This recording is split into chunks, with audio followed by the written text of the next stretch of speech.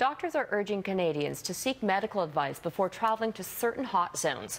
Researchers in Calgary noticed a huge spike in malaria cases. Every year, more than 400 Canadians return from vacation or business trips with this potentially deadly disease. Here's Francis Silvaggio.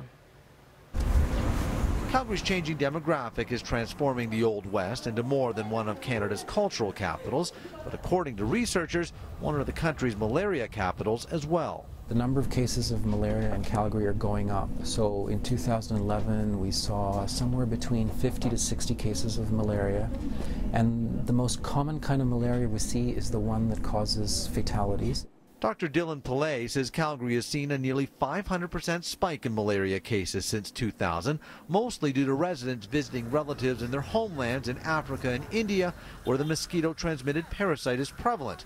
Malaria is potentially deadly, but it's also preventable. Right off the bat, it's prevention, insect precaution. So trying not to get bitten by mosquitoes, generally day and night, because the mosquitoes have different life cycles and times that they bite.